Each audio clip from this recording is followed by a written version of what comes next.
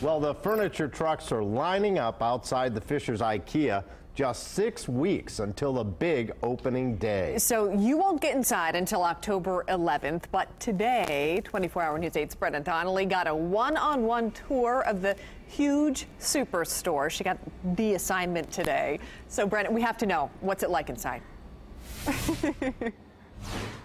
It's huge, Brooke. It's hard to describe. I'm standing in the warehouse section, which isn't even half of this Ikea building here in Fishers. But I did look up the square footage, and to put it in perspective, you could fit 100 tennis courts in this Ikea, 55 basketball courts, or 5 full football fields just in this Ikea. And it's full of food and furniture.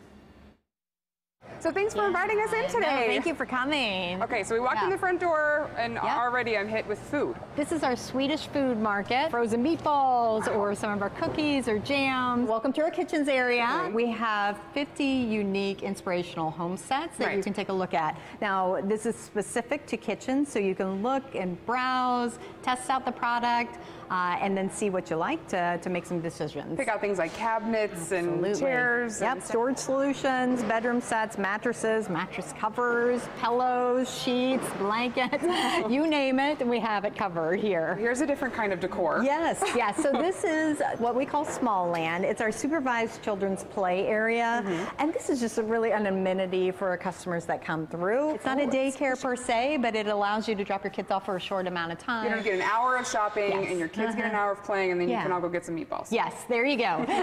So we have an exterior entrance to the restaurant that will be open a half hour before the store opens, just to cater to those that want to come in and grab breakfast on their way to work. And then, of course, you can access it anytime during your store visit, too. Great. What's your favorite thing? Definitely the meatballs. It has to be. Wow. This is a huge change here. Yes. So although the store is a one-level location, this is to scale. This is a 2-level self-serve warehouse where customers will pick their furniture once they get to this point. Tell me what folks can expect when this opens again. It's October the 11th, right? It is, yes. So we'll have a ton of activities for that particular day. We actually allow for customers to come and camp out beforehand, 48 hours before. Camp out outside the store. Before the opening date.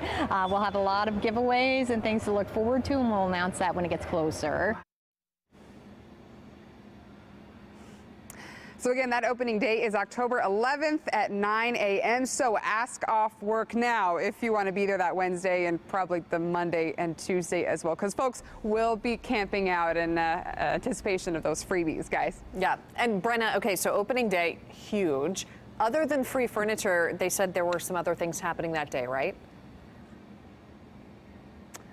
Yes, you know, they're not going to have like the traditional kind of a ribbon cutting. They will have some photo ops and things like that, but they're going to saw a log in front of the Ikea instead of cut a ribbon. It's actually a Swedish tradition, they told me, that's supposed to bring good luck onto a home and to the people who come inside of it. So the Swedish saw logging opening festival, again, coming up on October the 11th. Yeah, and we would expect that, but the real Swedish thing that a lot of us are looking forward to, the meatballs. Are they sharing any of those? Well, not today. We tried to get some, but they're going to have them tomorrow for those coworkers who are here getting training. But we will be here live on October the 11th, and Dave, I will make sure you get a meatball. Oh, thank you. Brenna, you did not mention my name or Ken's, but hey, that's okay. I mean, Brooke, too. And Ken. Meatballs for everybody. There you go. Brenna Donnelly, thank you so much.